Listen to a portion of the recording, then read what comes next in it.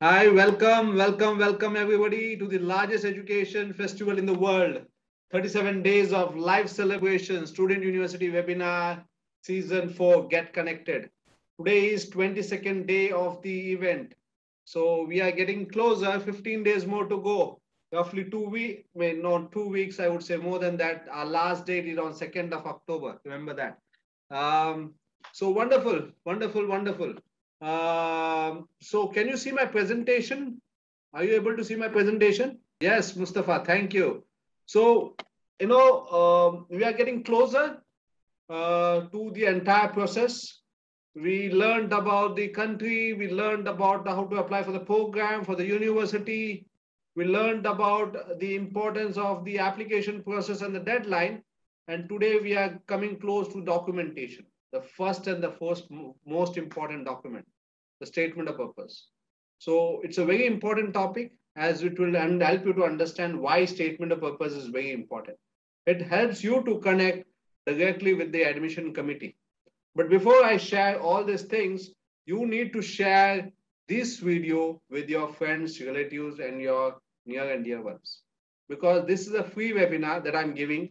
It's a 37 days of live event. Okay. It's one of the largest in the world that we are doing it. Okay. Doing it for you, not for any other record. And if you are not sharing it, then probably you are not doing justice to yourself and to me, because everything in this world is give and take. You can't just receive and not give, because if you don't give, you will not receive more. So important is also about sharing, caring, which we'll teach to our children when they are in the school, and which somewhere down the line we forget. So share it with your friends, relatives, so that more and more people can get access to it. The more the people, the better I'm motivated to perform and do deliver this lecture. So let's go ahead now, and let me talk about Education Abroad Counseling Center, the company that does the study abroad counseling for all of the students. So Education Abroad Counseling Center started in Feb 2000. The objective, the vision was to educate the youth by providing them with study abroad career options worldwide.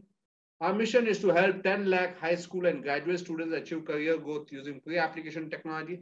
So this webinar that you see is one medium where we are trying to reach out. We are also reaching out to schools and colleges, to my educational guide. So with all these different options, our objective is that we should meet this 10 lakh students that we want to do it for high schools and graduate who can go abroad for further studies. We have till date counseled basically 13,500. This is old number. Probably we must have now gone more than 14,500 now, 1,000 plus. All major countries. So we do basically for US, UK, Canada, Australia, New Zealand, Singapore, and any other country that you can think of. All levels starting from 7th grade to doctorate program. It includes your bachelor's, master's, MBA, postgraduate diploma, postgraduate certificate, and everything, including your school.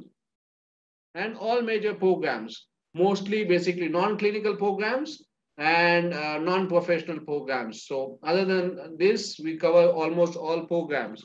And we provide guaranteed admission because of the pre-application process that we follow, or we give total counseling fees refund. So that is Education Abroad Counseling Center for you. Let's come to basically the topic of today, power of statement of purpose. Now, this is an important topic because, as the word suggests, a power. Okay, it has a lot of power. Power in a sense where admission committee wants to talk to you.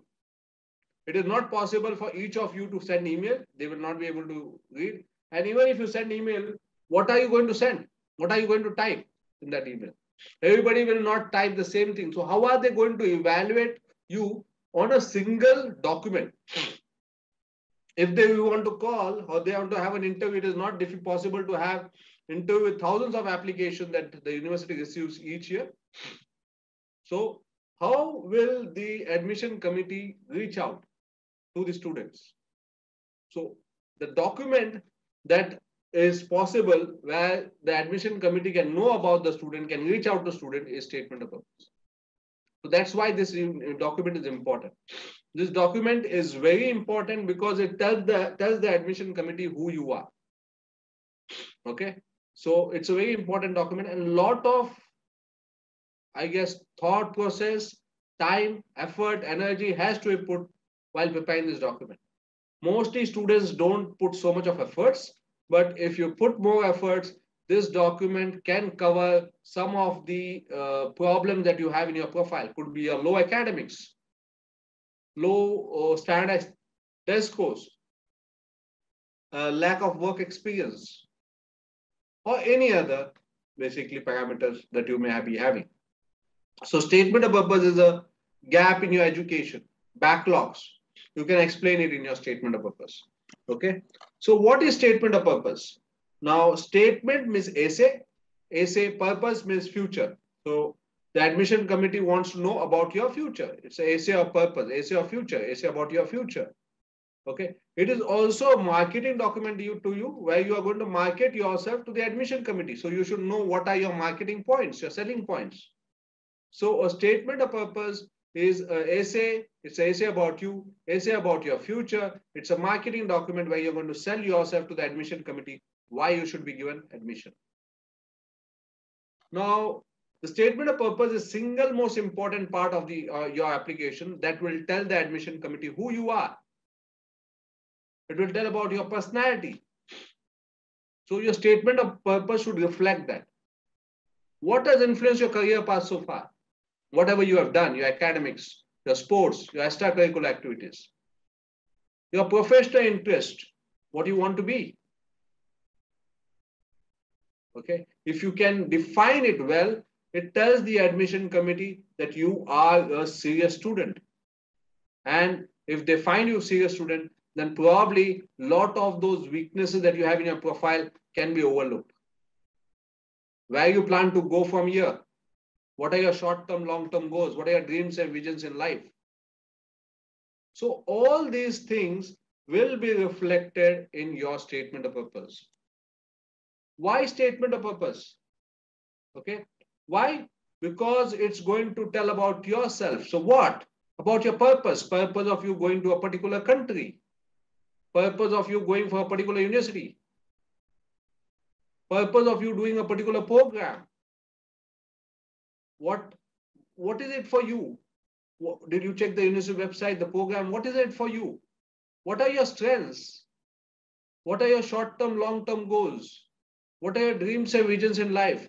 Your past profile, your academics, your extracurricular activities, your research projects, anything else that you have in your profile, your work experience, how you can relate it to the program that you are going to do.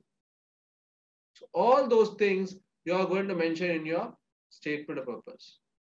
So statement of purpose will basically give the university a look for, is a mix of, what the university looks is a mix of individuals that together form a well-balanced class. They are not looking for all engineers. They are not looking for all MBAs. They are not looking for a student from one country.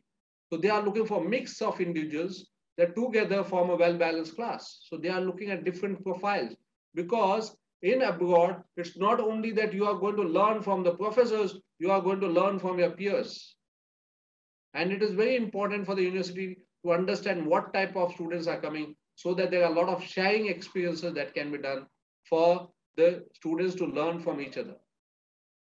So your statement of purpose could have, this could have several personality types, can reflect several personality types. Your statement of purpose should show that you are creative. You can think out of the box. It can show that you are curious to learn more. And that's why you are doing this particular program. It has to show that you take pride in your work, whatever you have done and what you want to do in future. Have enthusiasm for learning. So whatever, basically you have to show that you have quite enthusiasm for learning. Have capacity for teamwork. You have worked with people and you have done well when you are working with people. You are a leader or you have a good team skill. Have ability to think independently. So you are able to think on your own. You can make your decision on your own. This is very important part of the education if you are going to study abroad, because that is what they want. They want you to develop your independent thinking. So it is not necessary that it should reflect all these types. Whatever your type is, it should reflect your personality type. Why statement of purpose? So statement of purpose basically because your academics or extracurricular records are in the past. So suppose you have not performed well in your academics. Okay, here is an opportunity for you to basically show that in spite of this low academic, you have a skill, which is the reason why you want to study abroad. Whether basically you have performed in your project or in your practical work, or you have shown basically that of late in your last few semesters you have done very well, or any other quality, your dreams and visions, your passion in life, you can mention it in your statement of purpose. Your GMAT, GRE, SAT, or TOEFL or IELTS scores can be adversely affected by condition of the test day. Let's take GMAT, GRE, SAT only, that standardized test scores. So if suppose your GMAT is not good, your GRE scores are not good, your SAT don't. Now on the test day, sometimes it so happens that it rains heavily. So you are basically, not in a, basically, you can't reach the test center on time, or you basically, you're wet, or basically it was a bad day for you. You suddenly, basically, when you start on there was some problem with the computer, or there was some other problem, you forgot something, you have learned everything, but on the test date, you forgot everything. There could be various situations, it happens. It has happened with so many students. And then basically they feel that their scores are not reflecting what they are. So they give the GI, GMAT, SAT again. So in case you don't want to do that, you can basically show it in your statement of purpose. It's a chance to talk directly to admission committee. So you are going to talk to the admission committee where you are going to sell yourself, highlight the things that you want in your life, the purpose of you doing this program, your short-term, long-term goals, your dreams and visions in life. You're going to talk about your academics, your extracurricular activities, your projects, if you have taken part in sports. All these things can be mentioned in your statement of purpose, where you are directly talk to the admission committee and tell them, this is what I've done. It could be basically, you can take it as an interview where you are directly communicating with the admission committee through a document. So when you're going to write it, the admission committee should feel that way. It can make yourself stand out from the thousands of applications that the university may receive. If a statement of purpose is good, the university admission committee will take note of it and will basically mark it that this is the application, this is the student that I want. So if there are any problems in your profile, he will try to check what problem, and if he can suggest you some solution, how you can overcome that problem. It has happened. To convince the committee that you have the spark, the thirst for knowledge, and that you can add value to your class. Because it's not about basically, about yourself, which I say basically, okay, you want basically, you want knowledge, you want to gain, but it's also about you adding value to the class, you sharing, you understanding, the need for teamwork, to grow, to meet people, to learn from others, and to basically also share with others. So these are important part of the why statement of purpose.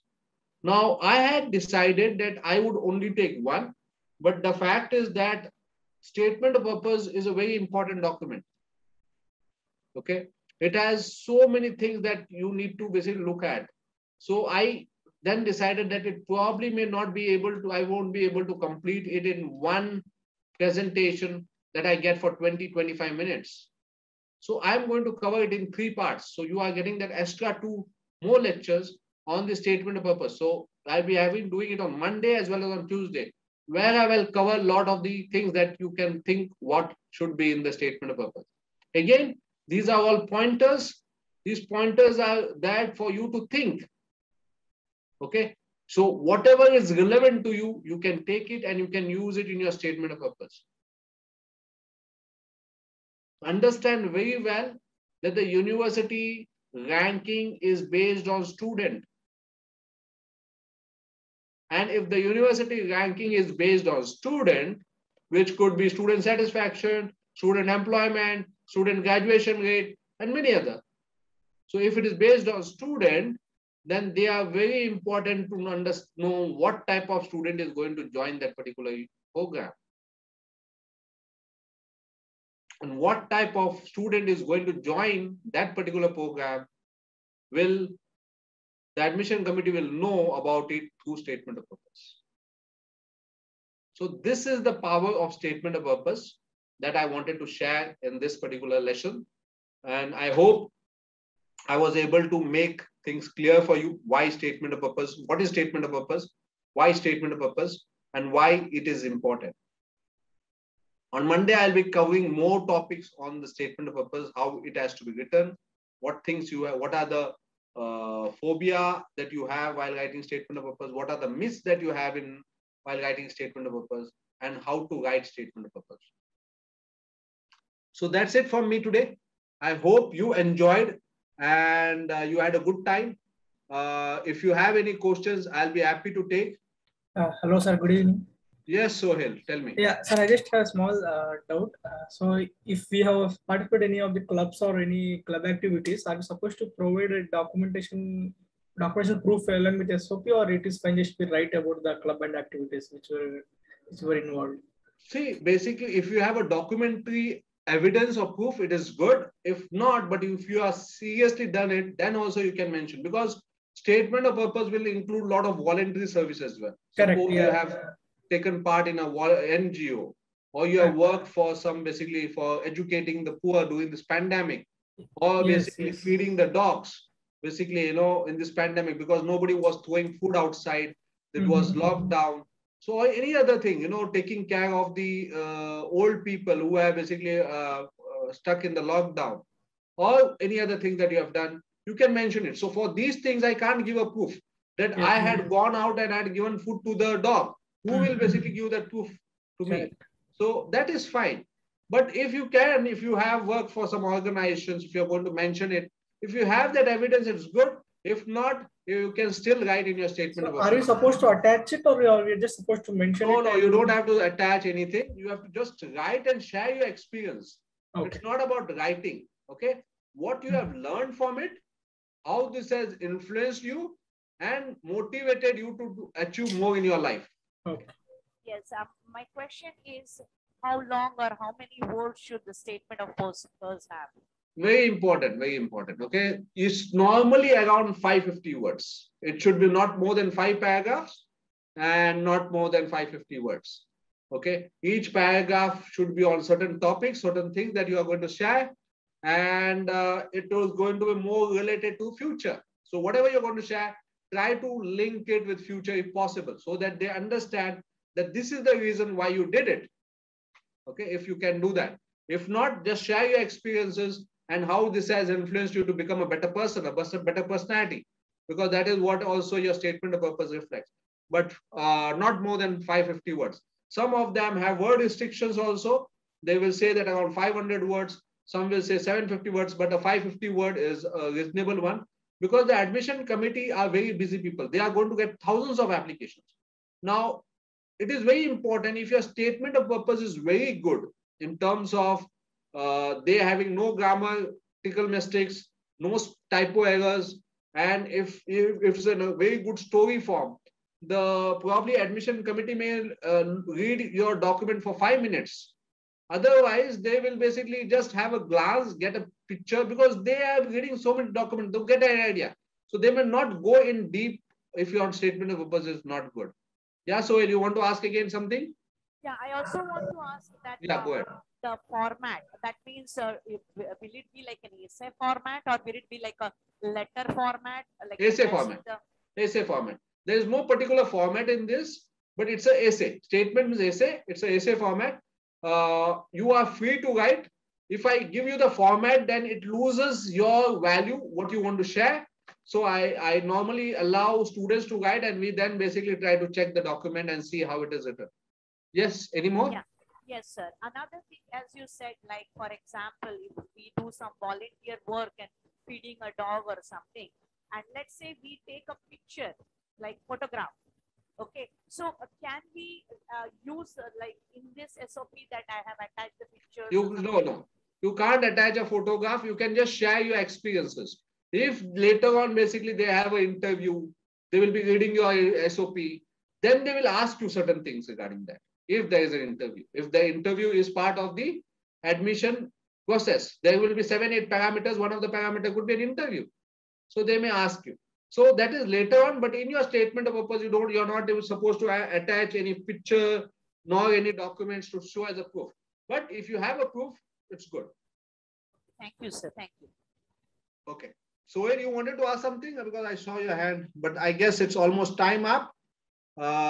If you don't have any questions, TQQ. No, sir. Okay. Thank you. Okay. Fine. So thank you very much.